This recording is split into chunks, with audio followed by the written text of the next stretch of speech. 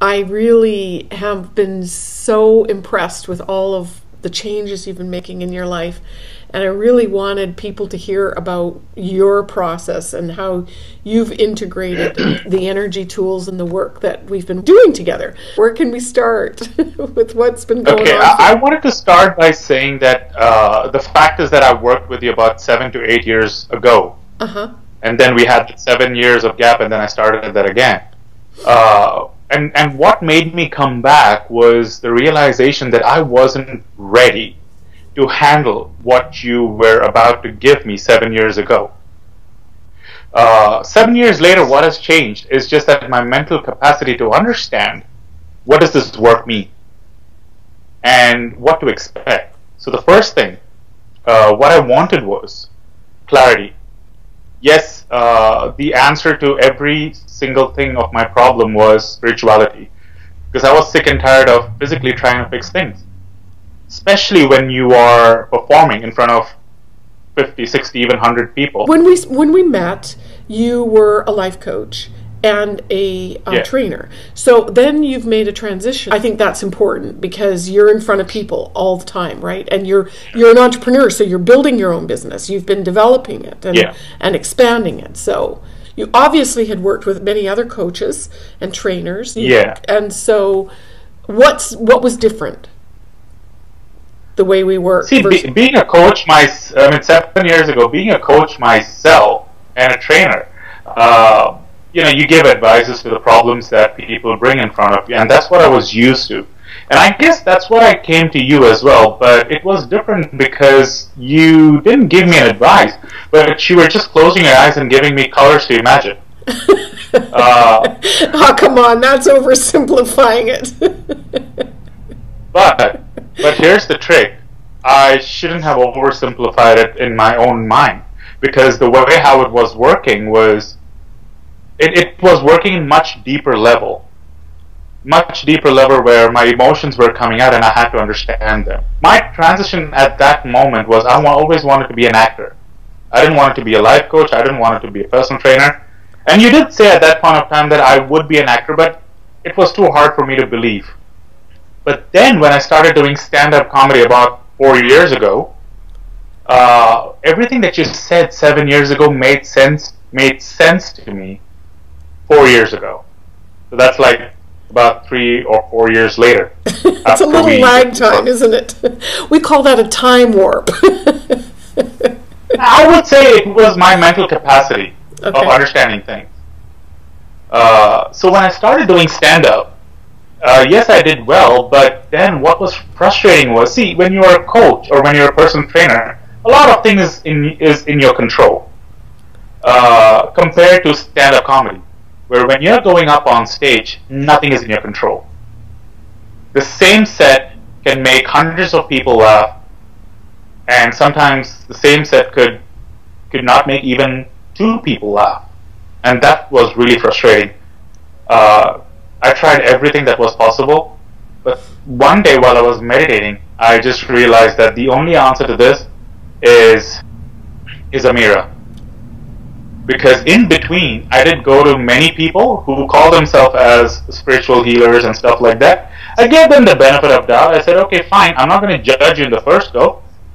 Provide results, and I'm yours.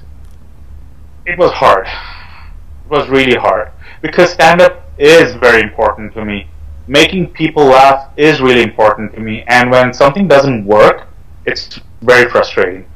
And that's when I came to you as a last resource.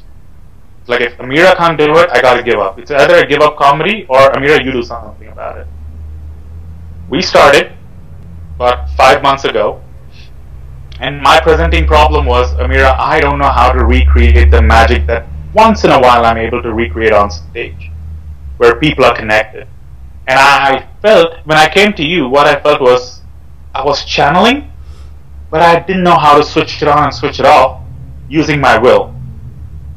It was like a malfunctioning faucet that the flow would either begin or it won't. Well, you gave me the master class to start with. I was still arguing with you, like, no, I want this, I want that, but I'm glad I was listening to you. And I am too. Boy. Oh boy. But I was prepared this time. I knew what to expect. I knew how to comprehend what was about to come. I remember you saying, Amirah, this time around is very different. So when we worked together, you know, what was it, when I was first in Dubai, or just in 2009, I think, and now this time you said it was very, very different. How is it different? It's my ability to comprehend what's happening. Before, you used to tell me this is what is happening, and see, the thing is, for me, how it works is like, first I'll listen to your meditation, and then the deepest, most emotions that I have been suppressing all my life comes out like as if I'm going to puke. Before, I would panic because I expected to feel great the next day. Like, once you do it, I'll feel great the next day. But the process was, listen to your meditation, something gets aggravated, and I have to process those emotions. It has to come out of me.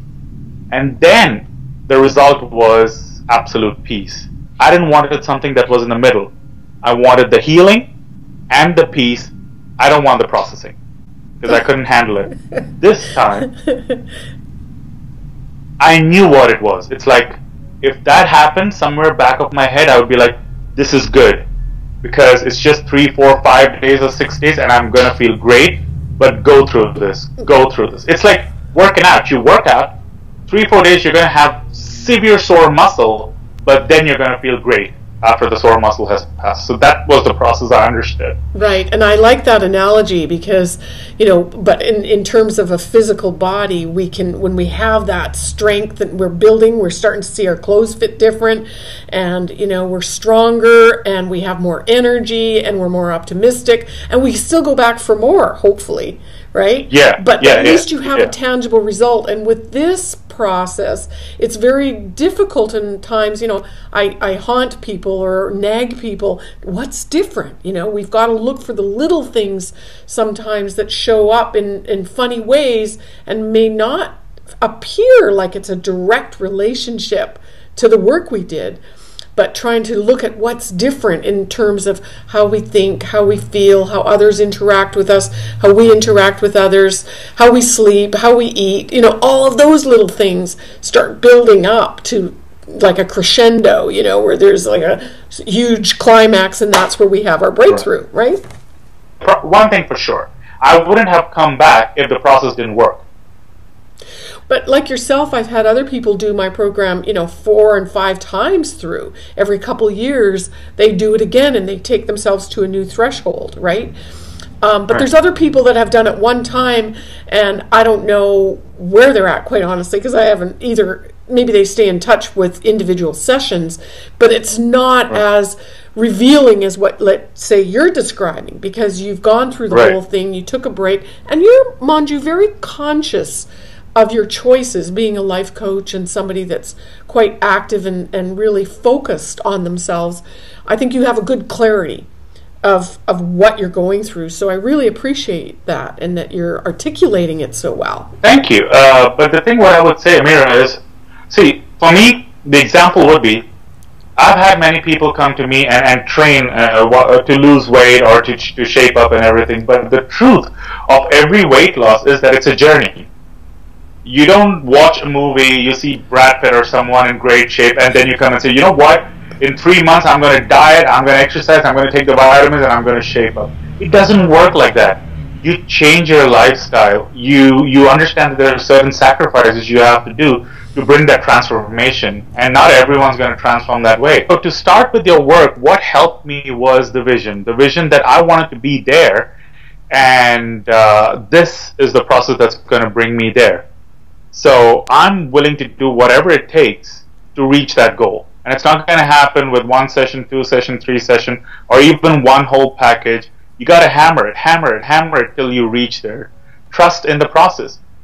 And I think that's what happens to most of the people, and I don't blame them, that because their vision is not clear, what they want. Is that what they want? Are they hungry about it? If you're hungry about it, the process, the pain that, or the pleasure that comes with this process won't bother you as much. But you didn't believe that you could have the outcome that you wanted. No, I didn't. but I was hungry. I wanted it, but I didn't believe it. And you know what? Let me get to the bottom of this whole thing since I've started this program with you. It's been 4 months, so we did about like when since we reconnected, right? Yeah. October, November, December, Jan, right. Feb. Now it's 5 months. In this 5 months, I know I will be where I want to be, and 5 months ago I wasn't. And it's not something that I'm saying it from my brain, but the feeling, what I really wanted was, can my soul say that? Can something that deeper down inside say that, no, Manju, you will reach your goal of being a comedian or even getting into the movies? Can you do that? And for me, that is the greatest asset. It's like a beingness. Is you're aligned with your soul's purpose and your authentic self.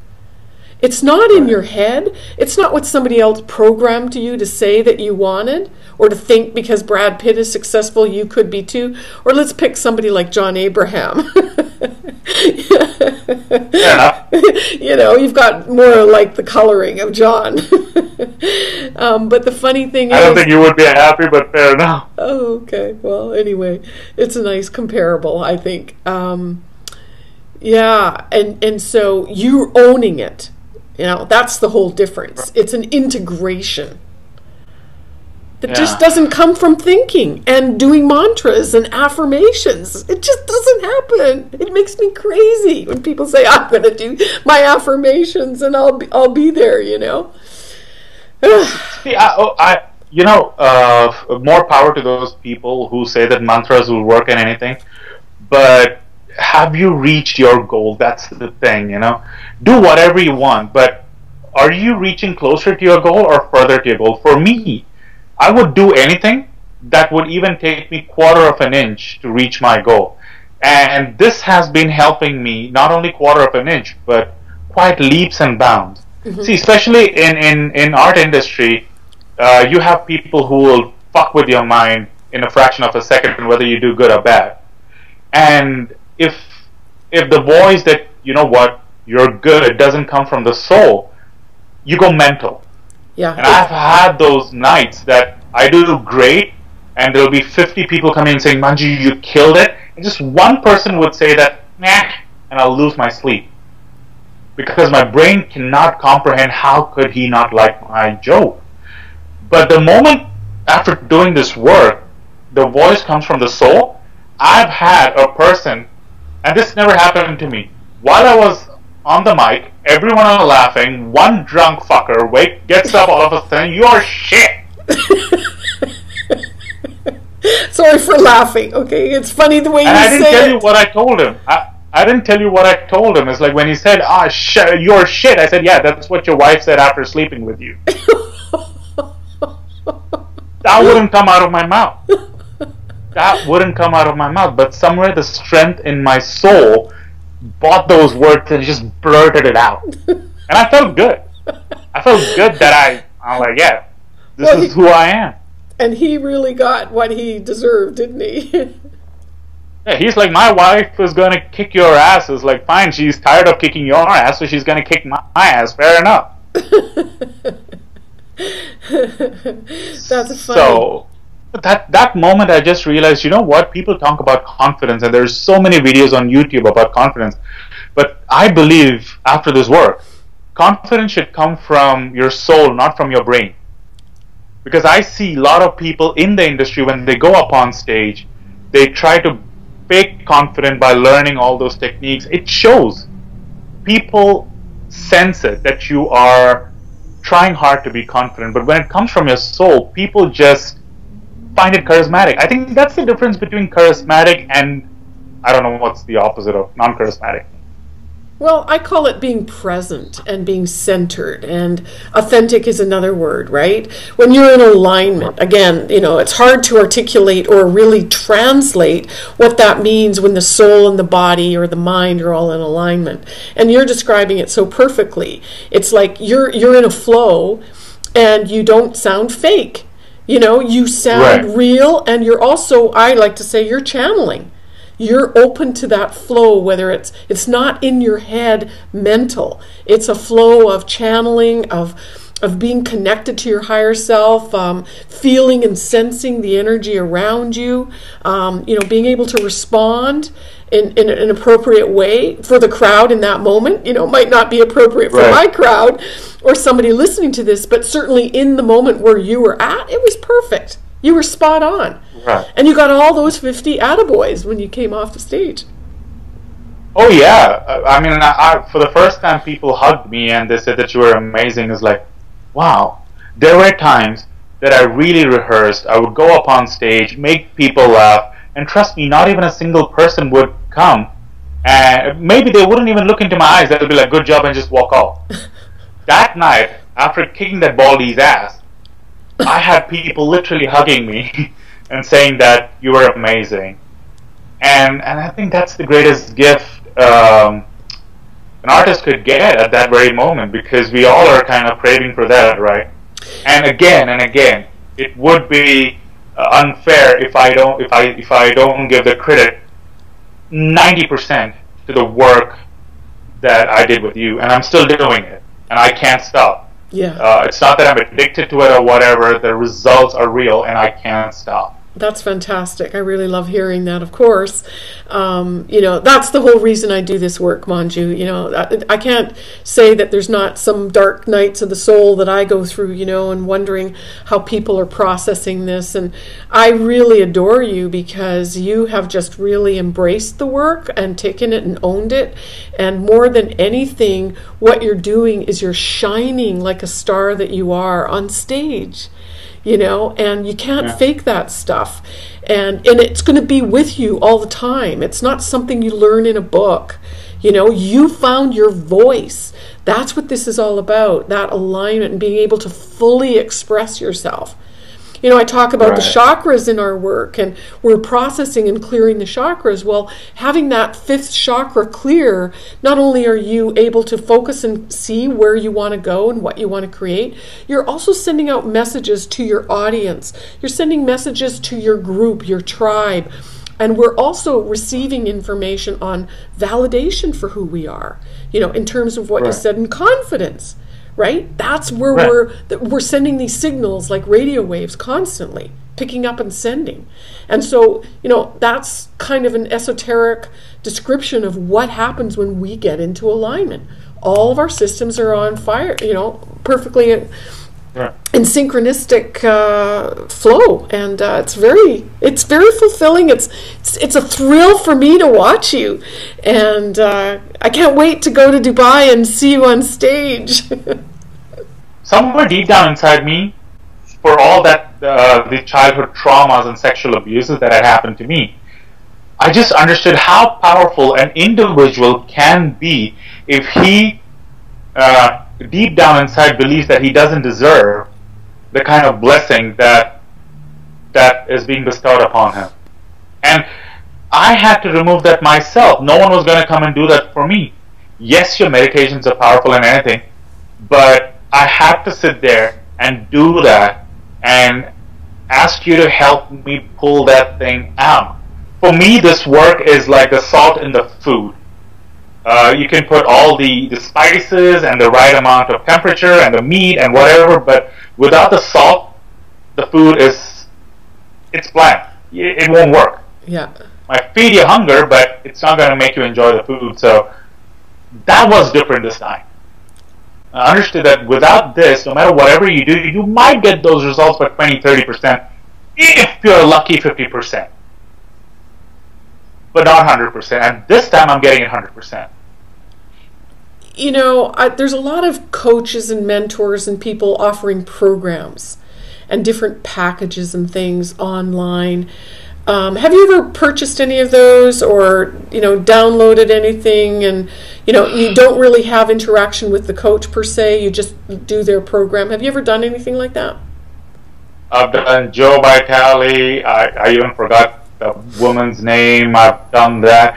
I've done Feng Shui. I've done astrological reading from different people. I've hired life coaches. What else have I done?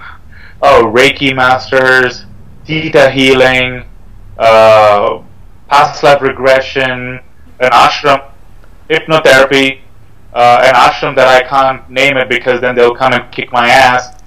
Uh, so, oh my lord, just while talking, I just realized that I've spent about nearly 300,000 dirhams. Oh wow! And I was in debt. That's like that's like $100,000. Yeah, Canadian maybe. Yeah, right. So yeah, and the frustrating point was, you know what? Take my money. Take my left arm. It's fine. Give me the results. Uh, uh, you can take my life. I mean, you can take my money. I'll make it back. Uh, but don't take my hope away. And when you're selling me garbage and shit, you're taking my hope away. The only thing that I'm sustaining to survive the issues that I'm going through is hope that this is real. This will work. I'll give you more money, but please make it real. Don't fool me. And for 300,000 dirhams and 4.5 years, I've been sold garbage. Just pure garbage. And again, I'll tell you, if something that saved me is your work, not anyone else, but your work. Yes, I wasn't in the frame of mind to handle it, and that's the reality. You go to a personal trainer, he will kick your ass, but at the end of the day, you will see result. The personal trainer who's going to kiss your ass and say that you're a sweetheart, you're going to remain fat or out of shape for the rest of your life. Or you just may feel good. Or just download this, or stick your food in the microwave, and all of a sudden, presto, it'll come out as a, baked cake. It's not going to happen. It was hopeless. That's the most frustrating part. It was really hopeless. Wow, I'm so touched, Manju. I'm in gratitude for you. That one, you've realized that there is a lot of noise out there, and there is a lot of unscrupulous marketers. Years ago, it was in '08 where I had the vision. I was asking what was 2012 all about, and my guide said to me, imagine today you're a caterpillar and tomorrow you're a butterfly. So I pondered that, and I still ponder that. What would that experience be like? Translate it to a human experience. But more than that, the being said to me, my guide said to me, and beware, there will be many charlatans among you. And that often comes to mind, because there's a lot of slick marketers out there and people with deep pockets and big budgets. And that seduces people. In yours, the only thing that I could say is that it's not just a meditation. That is what spiritual work is. It's beyond body. There's something that you do, whether you call it vortexy. I'm not equipped to explain it technically, but it does it's something. Magic. And That's what it is. You know what? I don't want to use the word magic. I want to explain to people, because you know why I want to explain to people? It's because of those fucktards out there selling out fake programs and shit that I reached to a point where I couldn't even go to my mother's funeral. Oh. That's how shit it is. I was sitting there and I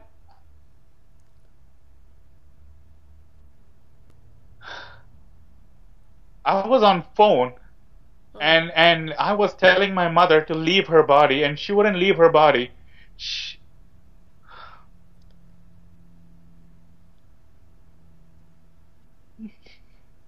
I'm sorry.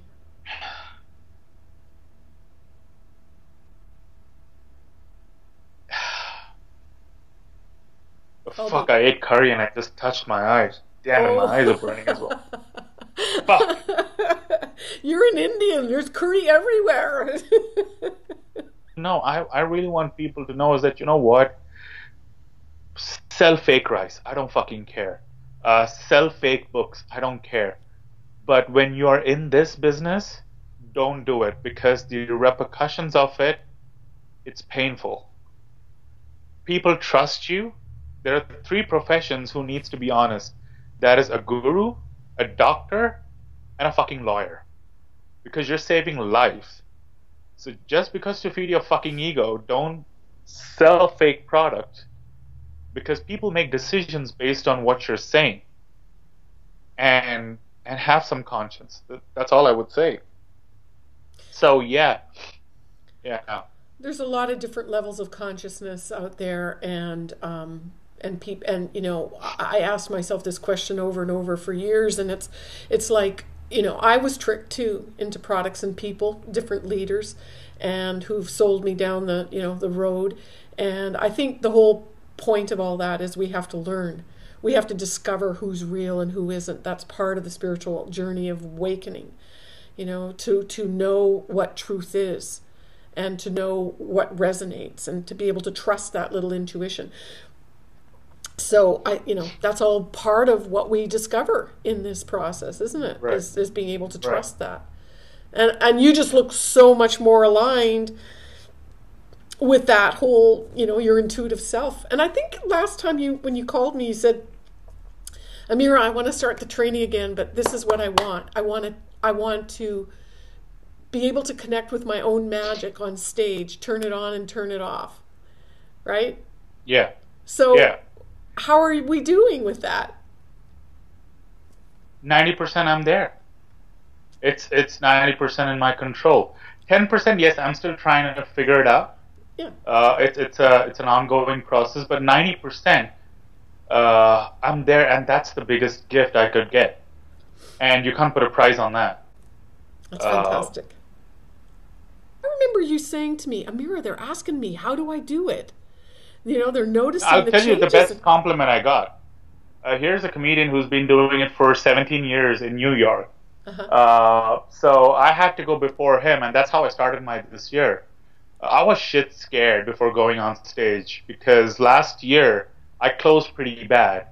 And not because of any reason. I met a guy that I shouldn't. I captured his energy. I went blank on stage. So I was petrified before I went on stage. This year was my first ever show. I go there, boom, the magic begins. And I end so high that he walks back. I mean, the guy who's supposed to headline. Again, 17 years of experience in New York City. The guy's a pro. And I've been doing this for just 4 years. He gets on stage, and the first thing that he says is, well, all I want to say is, fuck you, Manju, for doing so good. That's the best ever compliment that you can get from a pro. That's great. You stole his thunder, basically. Not once. That happened thrice already this year. Oh, fantastic. I love that. Yeah, thank you. I can't say flowery words. I can't say it in the rosy way that would explain this work. But all I could say is, listen, I can only compare it to personal training. And I used to be a trainer, and now I have a trainer to train me. And the philosophy is, if you want real results, something that is going to ground you, it's not going to be a walk on rose path. It is going to hurt you. It is going to there is going to be some sore muscles down the line. You have to grow some balls and be okay with experiencing that. You just cannot say, I did that mistake too. It's like, Amirah, do the 2-pointer. I expect it to feel great, right? It's the special touch, the Amirah touch. Yeah. But the middle process, you need to grow some balls to go through that middle process. And if you don't have the bandwidth to grow that balls, stop blaming the process, blame yourself. You're not doing it. It's not the work. Yeah. It's not the. Well, everybody has slightly different experiences, and so some people are a little bit more streamlined than others, and some of us, we like to resist things and do it our way, so the more we resist, the more it persists. So, it's kind of like that. So, well, Manju, I swear, I cried, and I don't know what else I did in this thing. Yeah. It's all when we come out of the other side, it's exciting, isn't it? It's very this is truly very exciting. So congratulations on all of your excitement and all of your accomplishments, and there's so much more to come. I think that's just the most amazing part, is you've sort of recreated yourself, and God only knows what's next for you. You know, it's when you change your mind and you decide you want something more or something different, you've got all the tools and all the resources within to create and manifest it. That's what's really Hey, cool. Mira, I always want to say that, you know what, it's not all me, man. I mean, thanks for putting up with my stupidity and my craziness at times. And you know what? I know it takes a toll on you when you're working on me, or but the amount of shit that I bring in from outside and I just dump it on you and you're cleaning it. So, you know what? You're just being humble and kind and nice, but I would say that you make the job easier for me. You do all the cleaning, you do all the for me, if I could pay and someone's doing such an amount of intense work of cleaning my irresponsible garbages, hats off to you. So thank you. And fuck, you've been doing this for so long. So if I was you, I would have given up. I kind of gave up as well. I was like, I'm done with this shit. I ain't doing it anymore. But you're persistent. I don't know what keeps you going, but hats off to you. Seriously. Thank you so much. It's been 20 years this year that I've been doing this work. And I've had many times where I really wanted to quit, and I don't really share that with many people because it is sort of a secret sort of place that I just don't share. And the reason is I don't want you to know the pain. You know, it's not about me. Right, it is about your growth, and I have my own. And believe me, as a teacher and a healer, the growth periods are even more intense than you can imagine. And keep going. Well, what keeps me going is people like you that are rising stars, and I watch you. I feel like you're my kid. You know, I want to go out there and cheer for you and the audience and everybody else that I work with. It's the same thing. And what really hurts me is when people don't share their excitement with me. That's all. You know, that's their journey. And so that's what keeps me going, Manju, is the miracles. And it's truly so rewarding and so fulfilling. And at the end of the day, whether I never heard from you or not, I know it's life-changing, and I have to truly just know that and let go of it and not be attached to it's my work, right? It's not my work. It's divine work. It's sort of a collective work. It's as you bring up your vibration and other people in your environment and people around me, we're all bringing up a vibration, and it's changing things. I'm sure you can see as a life coach how much many more people are awake than, let's say, 5 years ago. Yeah. You know, and so my job and my request to you and others listening to this is to share this work and share the tools and you know, invite people to have the experience. So thank you for being available and sharing your heart and sharing your growth and your miracles and your radiance. I wanted to do it. More than thanking me, I would say thank you because I wanted to do it. I was feeling heavy on my chest, and I was like, you know what? I haven't done justice to this work. What's that? Hang loose? No, this is I. Yeah. This is love. Oh. And this is you. Right. Oh, Get updated, Amirah. Thank you. I need my kids to train me, you know. Okay, so I love you. you. Oh, okay.